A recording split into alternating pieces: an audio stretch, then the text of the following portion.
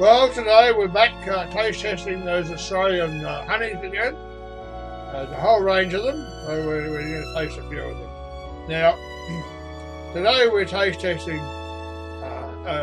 yellow box honey. We're having it on crumpet, of course. I always like bottle of crumpet. I don't know about you, but I always like my honey on crumpet. The yellow box honey, of course, comes from the yellow box eucalypt.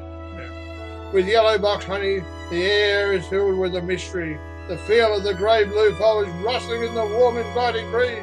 The air is filled with a light wafting perfume, and the slight and mysterious and exotic aftertaste rolls off the palate like a good wine.